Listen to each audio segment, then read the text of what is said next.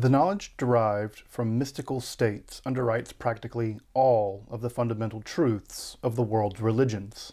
From the vision of the angel Jabril to the prophet Muhammad, the experience of nirvana under the Bodhi tree, the vision serpent met in the bloodletting rituals of the Maya, the tiered heavens of the Gnostics, the experience of fundamental oneness in the Upanishads and in Parmenides, the experience of encountering pure mind in the Hermetic religious philosophy, the revealing of the Book of the Law to Aleister Crowley in Egypt, to the birth of the sun and the soul of Meister Eckhart, or the fundamental unity of the Sufis, and on and on and on.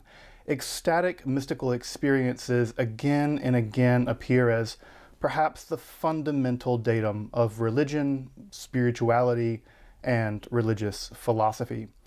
For millions, indeed billions of people around the world, these experiences are taken to be a fundamentally true and foundational cornerstone of almost every aspect of their lives. The experiences of mystics, even thousands of years after their deaths, deeply shape the everyday lives of people from the cradle to the grave. But how often do we subject the category of mystical experience itself, especially the knowledge said to be gained in just such experiences, to rigorous philosophical analysis? Rejecting both simple credulity and pseudoscientific dismissal of such states as, well, basically delusions, I want to see just how far philosophy can take us in understanding, critically appraising, and appreciating the knowledge said to have been gained in mystical states.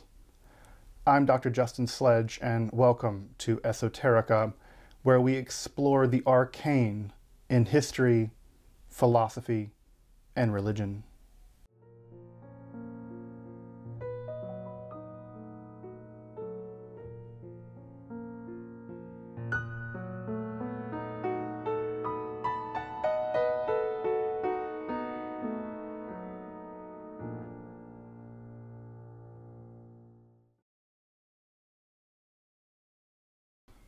As some of you know, my academic background is in both religious studies and in philosophy, and my day job is mostly teaching philosophy.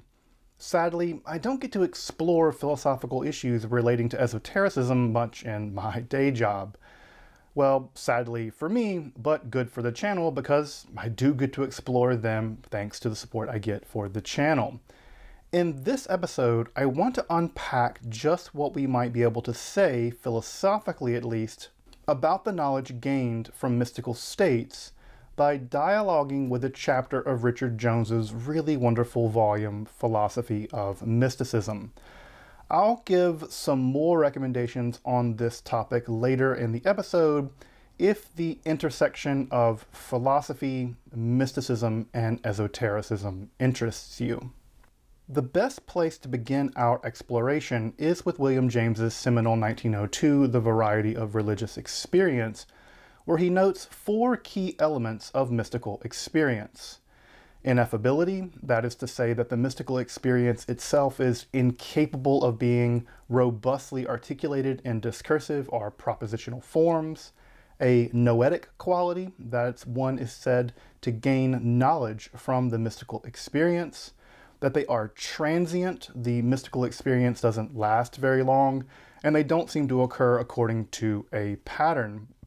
And lastly, passivity, that the experience is often so overwhelming that one is subject to it rather than actively feeling in control. Of course, there are other characteristics of mystical experiences, and perhaps not all such experiences conform to James's typology, but this is as good a place as any to get started. The specific aspect I want to focus in on this episode is that of the noetic quality. That is, that one is said to gain knowledge from the mystical experience. Oh, yeah. What do I mean by mystical? well, this is just a huge ball of wax. So I'm just going to put forward a rough and ready preliminary definition as something like an immediate experience of ultimate reality. Many religions and private individuals are said to undergo mystical experiences from which they derive scriptures, philosophical teachings, and other alleged truths about reality, human nature, even scientific discoveries like the structure of the benzene molecule, and so on. Of course, the experience itself, like all experiences, remains basically a black box, which is just to say that no one can really have access to anyone else's experience, whether that's via angel scrying, your visions brought on via ayahuasca, or just the feeling of the sunshine on your face while you, eat ice cream. But once an experience is said to have been had or produced knowledge which you can convey to the rest of us, philosophy can at that point begin to do what it does. It can begin to ask questions. And those central questions here for this episode are 4. 1. Are there grounds for accepting or rejecting the knowledge derived from mystical states? And are such experiences veridical? 2. Can mystical experiences count as evidence for specific sets of doctrinal claims, especially those that can't be otherwise investigated? 3. Are mystics justified in accepting their own experiences as veridical and for supporting their own doctrinal claims? And 4. Are non-mystics justified in accepting the experiences of mystics and supporting other doctrinal claims? Let's explore each of these questions in turn. Now, the first question you might raise is, how can a non-mystic evaluate the experiences had by mystics? Well, the simple answer here is that they can't, because of the experiences being black boxes, like I mentioned earlier. But non-mystics, or people doing philosophy from a non-mystical viewpoint, can evaluate the epistemological and propositional claims made by mystics. Beyond being just a feeling, mystical experiences are very often interpreted by the mystics themselves and are cashed out in propositional form. For instance, about ethics, what you should and shouldn't do, or metaphysics, what is the fundamental structure of reality. Those propositions and the epistemology claimed by the mystics can and should be philosophically investigated by non-mystics.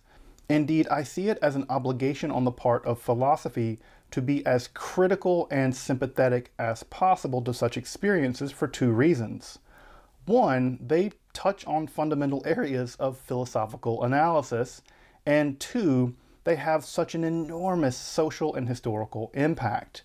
Just writing off experiences of mystics by philosophers and scientists is as arrogant and short-sighted as it is, well, unphilosophical and unscientific.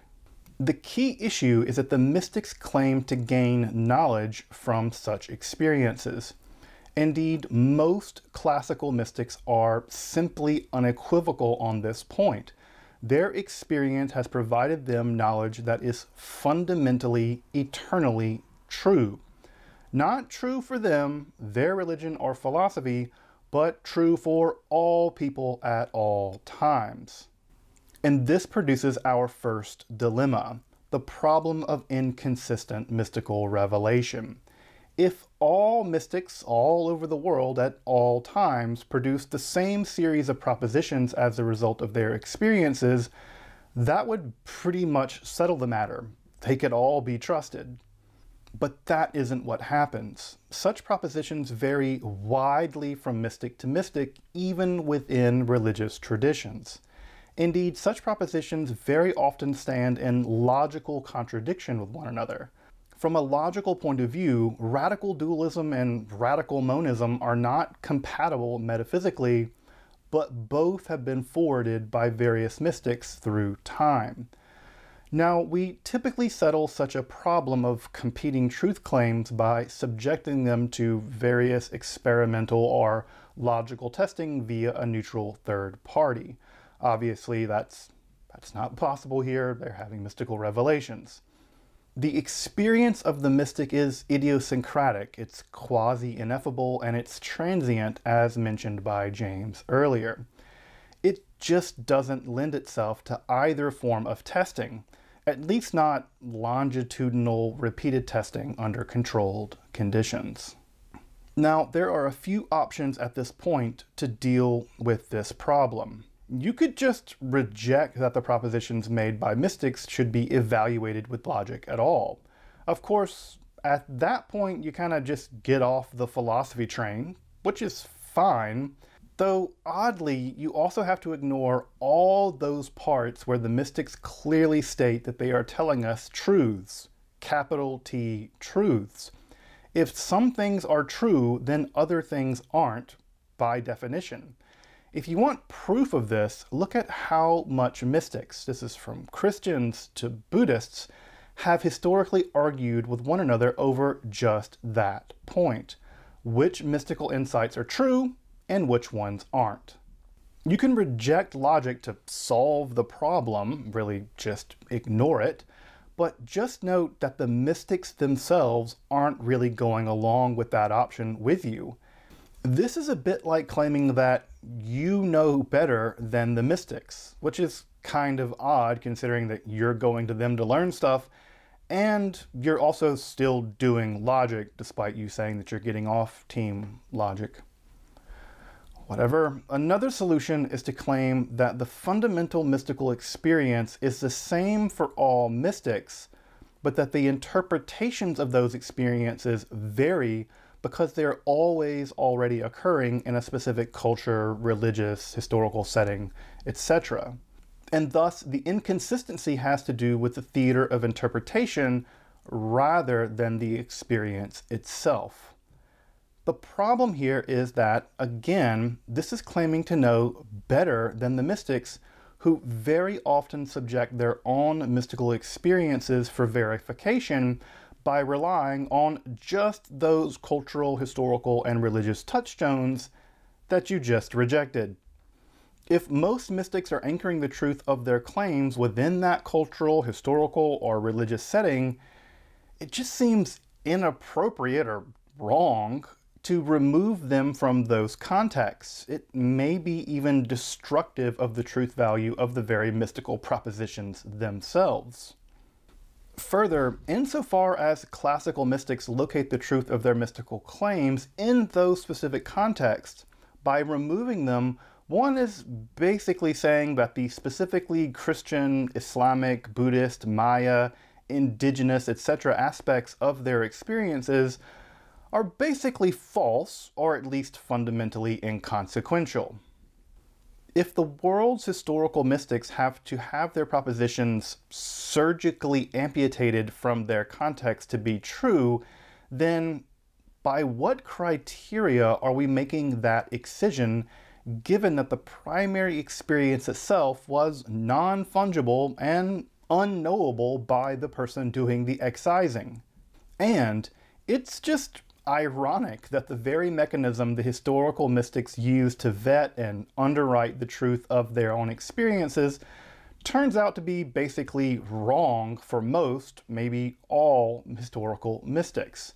You can imagine the shock and justifiable indignation of a medieval Kabbalist being told by a modern person that, say, the tree of life emanationism theory is great, but, you know, all that being Jewish and rigorously living according to the Jewish law is that's just parochial fluff. We can cut all that out. There's just something paradoxical about going to learn from historical mystics these fundamental truths and then basically claiming to know better than them as one cherry picks just those truths with no real rhyme or reason so far as I can tell. Now, does any of that fundamentally undermine the noetic quality of the mystical experience? No, not at all, despite what some scientists and philosophers may assert. The fundamental mystical experience itself may well be noetic, and the contradictions may be merely apparent. Now, that doesn't mean that this is going to be easygoing, But let's keep digging. Let's tackle the question of the veridicality of the experience itself. There are basically two philosophical means available to us at this point. Some type of rationalism or some type of empiricism, or perhaps some combination of the two. Rationalism just isn't going to get us very far because experiences just aren't explicable in those terms. My experience of talking into a camera right now or eating an apple like I did earlier isn't rational or irrational. It's basically non-rational in that such categories just don't apply. Typically, we say that propositions are said to be rational and experiences just aren't propositions or even beliefs. So this really isn't going to help much. Empiricism, however, curiously might help here. As you probably know, empiricism deals with sensation and the trustworthiness of the information that we get from those sensations.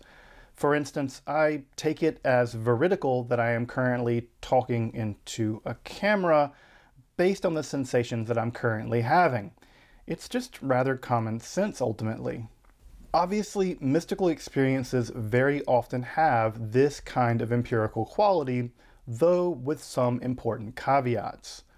One, while such experiences often appeal to sensation-like language like sight or hearing, the principle of ineffability often means that these appeals are often metaphorical in nature, though literal seeing and literal hearing in mystical experiences isn't that common. Second, as we mentioned earlier, the experiences themselves are often verified or interpreted by appeals to other sacred authorities that themselves aren't empirically verified. For instance, when Hildegard of Bingen anchors the truth of her experience in the Bible or Catholic authorities, we aren't dealing with sensation any longer, but a kind of appeal to sacred authority. Thirdly, one of the things we can expect out of empirical claims is third-party verification. If we were on a walk together and I see a UFO land in front of us, the first thing I'm going to ask you is, what are you currently seeing? And then kind of go from there. Hopefully you see it too, though that only solves the one problem, not the whole a UFO just landed in front of us problem. Now, that typically isn't possible with mystical experiences, though I think that Buddhist enlightenment tests are actually a very fascinating contraindicator for further research in this respect. Further, for the empirical argument to work, we would also have to deal with our post-Kantian situation where most philosophers, yes, I see the speculative realist there in the back, take it that all of our sensations are conditioned by metaphysical and psychological categories and are thus never immediate as such. We also know that sensation and especially memory are deeply fallible. For this approach to work, we would need an organ of mystical sensation. That's the band name for this episode. We would need to know that this organ isn't subject to the same kinds of problems of being theory-laden. Recall, mystical experiences are immediate or at least non-mediated, and it does not fail like other sense organs or memory, or that such failures could be corrected for. Well, the first requirement, an organ of mystical sensation, is actually present in many cultures, such as the soul, the active and passive intellect, the third eye, etc. Just what those organs are, how they might work, and if they're even real, are philosophical and scientific questions for another day. But I want to point them out as at least making a kind of mystical empiricism, well, possible. As we've seen though, requirement 2 does not seem to be met here. Mystical experiences simply don't interpret themselves, and such interpretations are always mediated at some point by the metaphysical, cultural, and religious filters of the mystic. Lastly, the prospects for a correction process seem bleak given the ineffability and transience characteristics of the mystical experience mentioned earlier. Though I will say that there is at least some evidence for mystical experimentalism in history, and that would be a fascinating line of research. Indeed, I think Aleister Crowley touted thelema along these exact lines as, quote, the method of science and the aim of religion. And, well, maybe appealing to the discourse of science is actually the problem here. More on that in just a second. So empiricism seems to have at least some advantages at first, but as we can see, the sensations of the mystic, while they can perhaps tell us that an experience has certainly happened, they can't vouchsafe the veridicality of that experience, much less the truth values of the propositions that flow from it.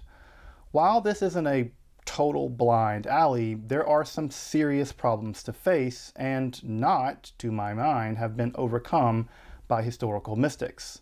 So, let's try something else. Now, at this point, you might be saying, hey, this is unfair. You're using Enlightenment categories which prioritize skepticism, verification, and falsification. Well, falsification was never on the table as even possible. So notice I just didn't even much knock on that door, precisely out of my attempt to be as sympathetic to the claims of mystics as possible. If we went full-on Popperian falsification on this problem, not that that's what scientists actually do, we wouldn't have even gotten this problem into the ring. But let's reframe the conversation away from so-called Enlightenment categories.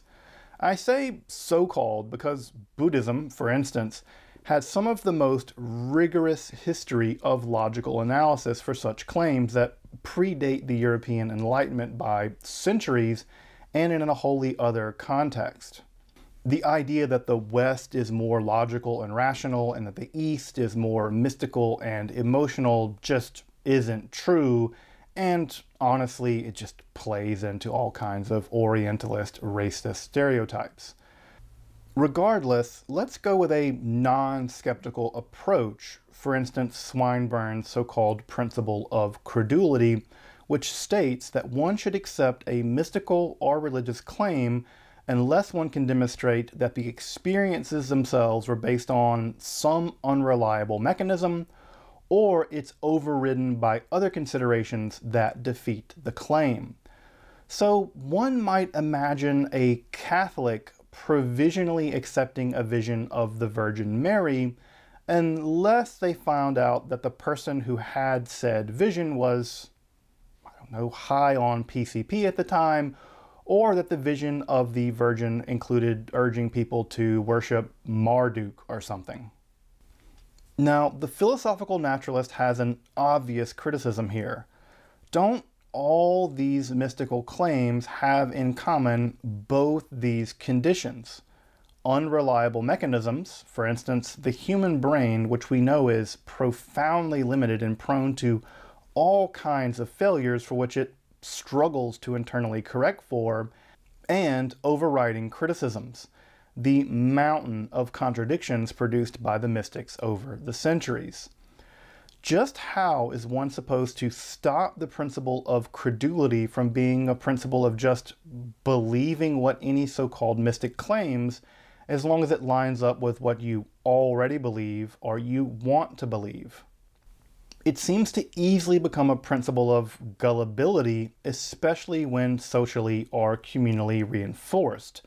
You could ask those folks in Heaven's Gate. Now, yeah, you can't ask them because they killed themselves to get on board a spaceship in the tail of a comet in 1997. Credulity is a hell of a drug. Further, all of this leads to begging the question.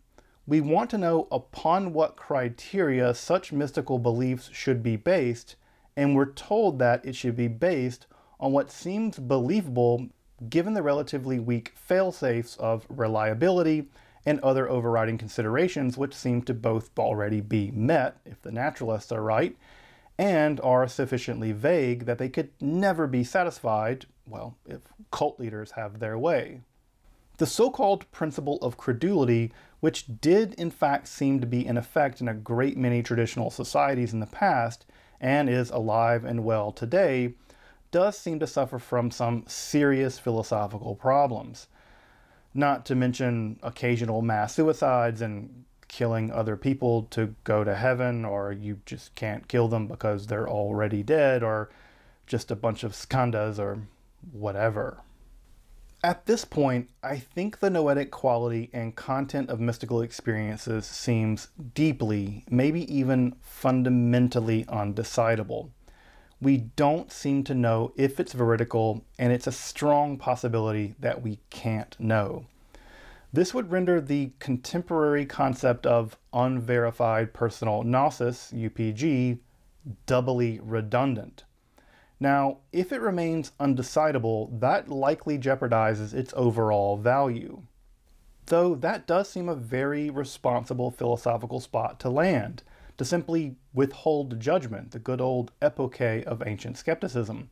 We don't know, we can't know, and trying to know, much less acting as if you do know, will probably lead to all kinds of problems.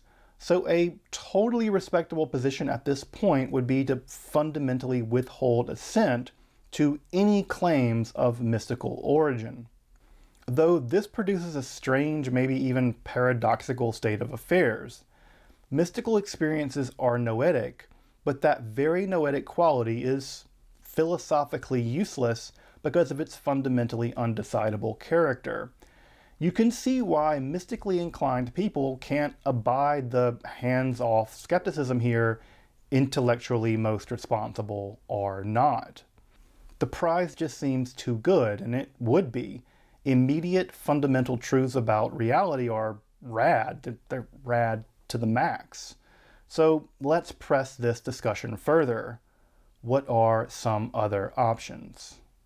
Another approach to settle this issue would be knowing that the noetic data can be compared, that the contradictions could be alleviated, and that the truth of some of the mystical claims could be successfully adjudicated.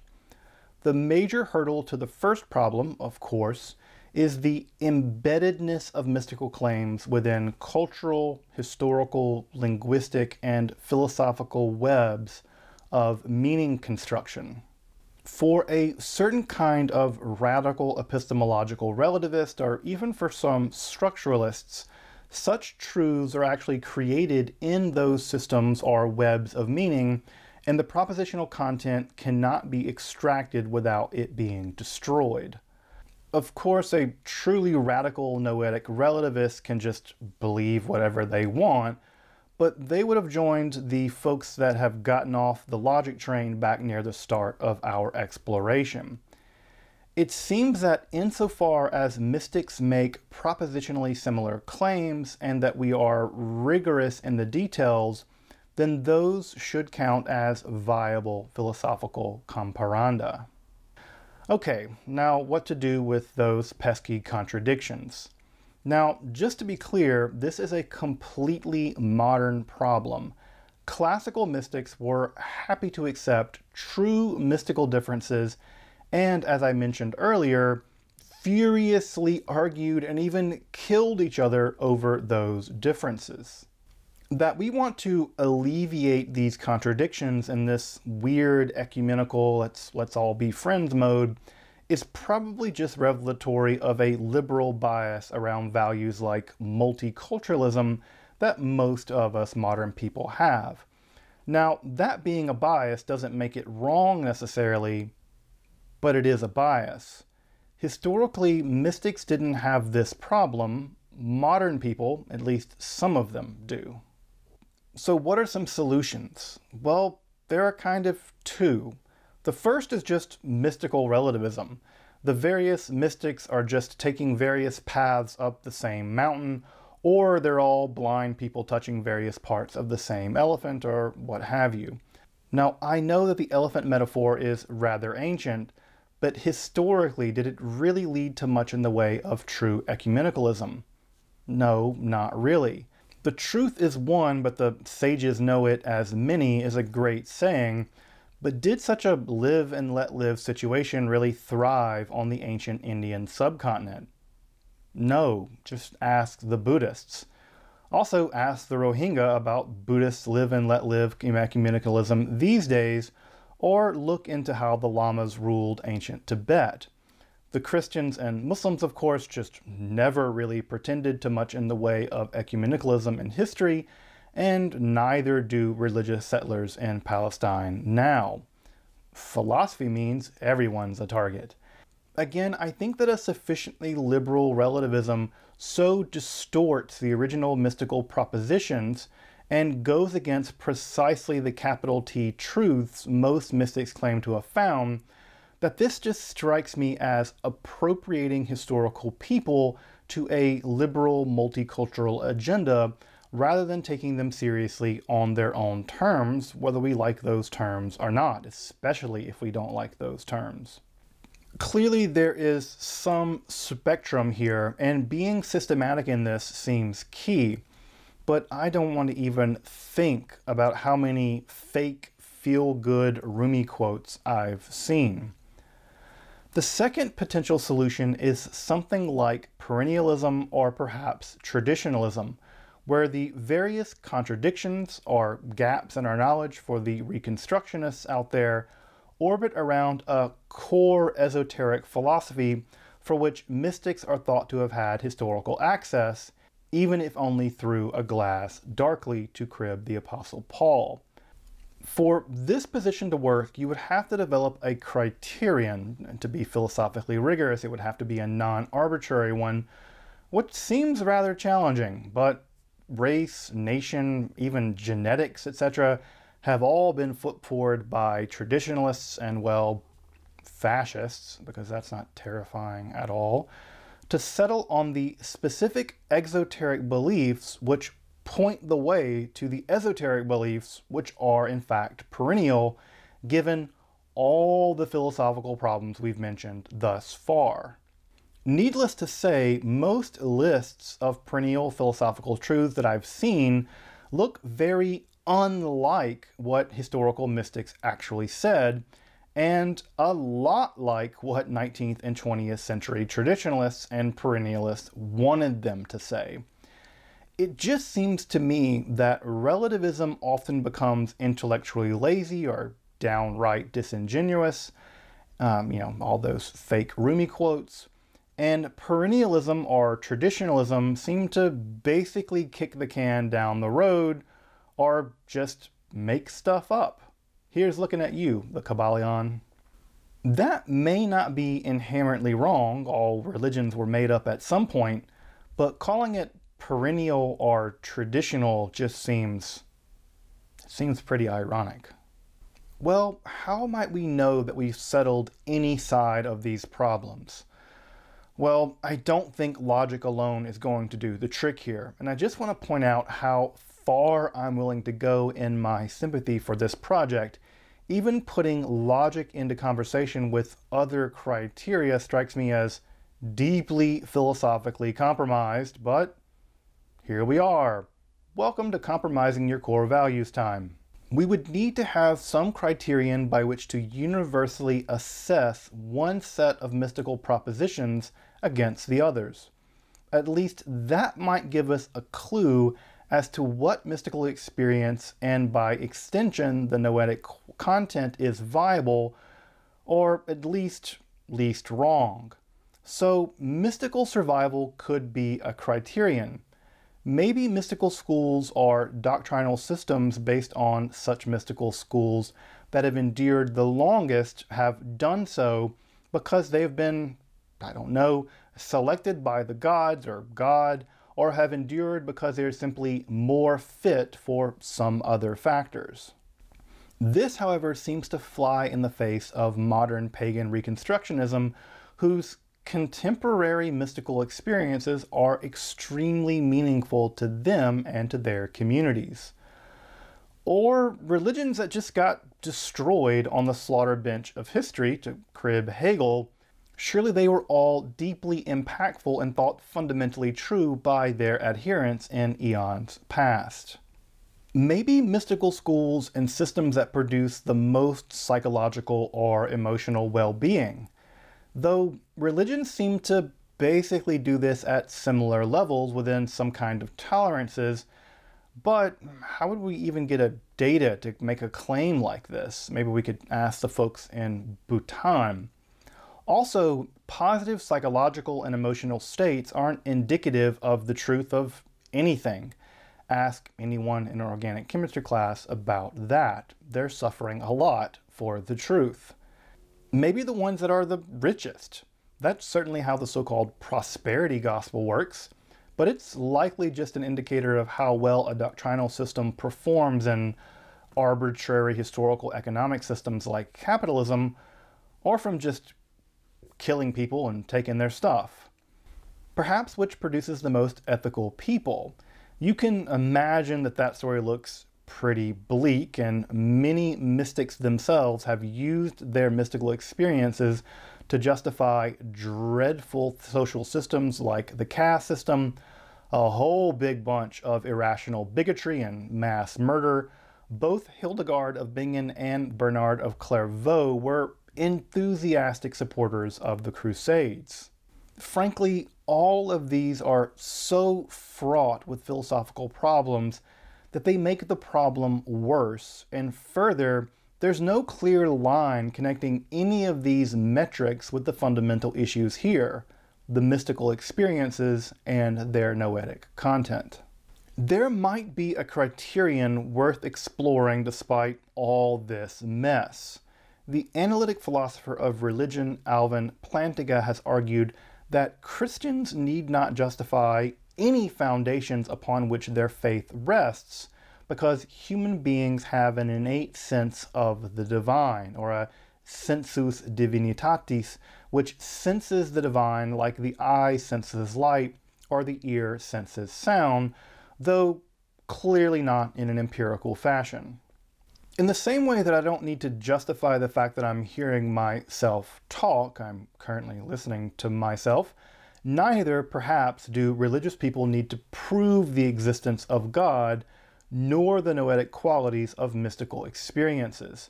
These are epistemologically properly basic, to use his terminology. It's an innate sense, and those who don't sense God or the divine are, according to him, simply like people who are born blind or deaf. Their sensus divinitatis is simply malfunctioning. Now, the ableism aside, though atheism would be an interesting kind of disability, this has always struck me as biased in the direction of both monotheism and the idea of a personal God. But for Plantinga, that's a feature, not a bug. He argues that Christianity is correct because, among all the other religions, the sense of the divine is best suited for it. This is a bit like Augustine's conception of the God-shaped whole, but even more refined. Of course, proving this is another problem, and why shouldn't it be tuned to detect a non-personal God, or perhaps even many gods? Couldn't a pagan or a monist just claim that the Christian sense of the divine is malfunctioning when it detects a personal God, much less a God who was killed or who was humiliated on a cross, etc.? Now, this is certainly an interesting theory, and indeed, I've met many people who claim to have just such a sense of the divine or the numinous, but this strikes me as just so vague and biased, at least in the form developed here by Plantinga, that without a lot of further work, this just isn't going to be much help. Finally, let's ask to what degree a mystic might be reasonably justified in accepting their own experiences as veridical and as counting as evidence for supporting further doctrine. By extension, the degree to which a non-mystic may be extended the same courtesy. The answer here seems to be yes, because in a specific social, cultural, or religious system, such experiences always present themselves against the horizon of just that system. Of course, it would be reasonable to accept them as explicating and reinforcing that very horizon. Virtually all of our experiences function in just this way.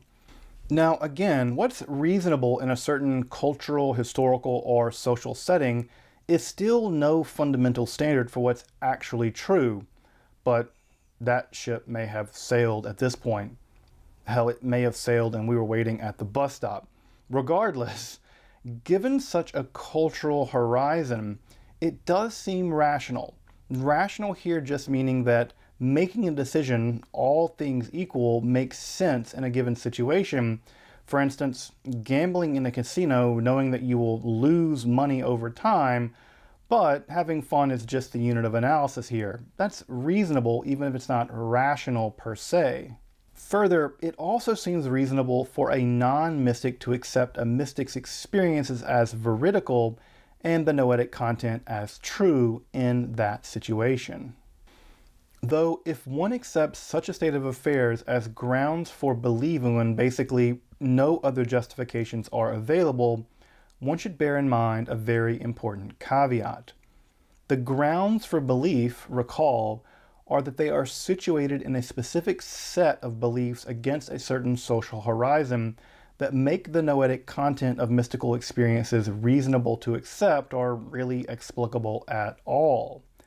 However, those grounds would also make it reasonable for others to reject your ideas as nonsense or even heresy, and maybe even justify them violently persecuting you for your beliefs if such actions are reasonable from their point of view.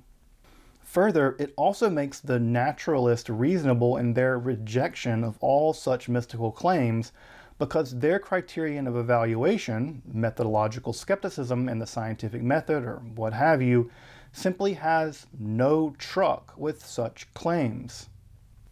They can basically deride you as accepting nonsense and calling it religion with just as much legitimacy as you earnestly hold your beliefs to be justified true belief. Further, and this one is really curious, if a mystic emerges in your social system for whom the noetic content of their visions foundationally criticizes the very social system which makes for believing any mystical claims, such mystics are not to be believed, thus rendering mystical innovation basically impossible. The very conditions that allowed for such belief seem to foreclose upon the possibility of religious or mystical innovation. It's no wonder that many religious terms for wrong religious belief are the same for the word for innovation. This would be a pity, of course, because most people interested in mysticism see themselves as countercultural, something belief in mystical Gnosis may actually have to foreclose upon to exist as such. I'm just not sure many people interested in mystical truths would also be willing to accept this radical kind of conservatism as part of the trade, but that might just be what's in the cards, so to speak. So what kind of conclusions might we have reached at this point? Jones lists 5 that I'll summarize. 1. Having a mystical experience doesn't guarantee the truth of the veridicality of the experience, nor the subsequent noetic content. 2. Even if mystical experiences are veridical, there remain real limits of what the mystic can claim to know about those realities. Note that knowledge and mere belief are epistemologically distinct. Experiences don't interpret themselves, and that interpretation always occurs in a culture, in a time, in a religion, etc. 3. Because there are no theory-neutral or objective means to evaluate the noetic content of a mystic's experience, we can't know if they are true, so such experiences can't strongly count towards the objective truth of any set of doctrinal claims. And 4 and 5, it seems reasonable for mystics and non-mystics to accept both the veridicality of the experience and the noetic content therein, but only in highly circumspect tolerances. Outside of those tolerances, confidence in both must logically decline rapidly. Those tolerances lead inexorably to a kind of religio-social or mystical conservatism. This last aspect shouldn't be super surprising to students of the history of mysticism. Mystics have proven to be among the most socially and religiously conservative factions within society, with the exception of a few antinomians, but again, they are the exception that proves the rule. Finally, I think we have to conclude that making a completely rational decision here is probably impossible. But simply giving in to irrationality would be destructive of any conception of truth at all, which contradicts the very desire to seek out mystical truths in the first place. Of course, Rudolf Otto pioneered the concept of the non-rational, where strict logic and irrationalism have a minimal stakehold and certainly no epistemological monopoly, that being the domain of the experience of the numinous. Indeed, I think what's also crucially important to say in all of this is that philosophy and philosophers have done an exceedingly poor job in dealing with mysticism and its claims in recent centuries. And it's in the hopes of forwarding and deepening that discussion that I make this episode dealing with precisely the intersection of philosophy and esotericism, both because I find much occult philosophy sorely lacking in the philosophy department, and also I find that philosophy not taking seriously one of the most profound aspects of the human experience, that of mysticism and the mystical. If you're interested in esotericism, hermetic philosophy, or the intersection of mysticism and philosophy more generally, make sure to subscribe and check out my other content on topics in esotericism. Also, if you want to support my work of providing accessible, scholarly, and free content on topics in esotericism here on YouTube, I hope that you consider supporting my work on Patreon or with a one-time donation.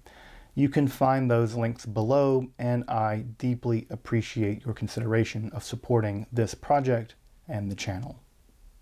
This episode is heavily indebted to Richard Jones's Philosophy of Mysticism, which I think deals with that topic better than most texts out there. His writing is clear, it's free from much in the way of jargon, and he deals with both Eastern and Western mysticism in one breath. In fact, he's an expert in so-called Eastern mysticism. It's a really fine text, and I would recommend it to anyone interested in the intersection of philosophy, religion, and mysticism more generally. Of course, I mentioned James's Variety of Religious Experience at the very start of this episode. It's still a perfectly fine text to start, although obviously philosophy of religion has come a long way since then. The classic text on this topic is Stace's Mysticism and Philosophy, but it's unfortunately difficult to find these days and rather expensive when you do find it. For a more phenomenological approach to this problem, the classic text there is going to be Rudolf Otto's The Idea of the Holy. This episode has taken a rather analytic approach to the topic, and I'm sure that I'll come back with a more phenomenological approach, heavily featuring Otto, just to balance things out. Until then, I'm Dr. Justin Sledge, and thanks for watching Esoterica, where we explore the arcane in history, philosophy, and religion.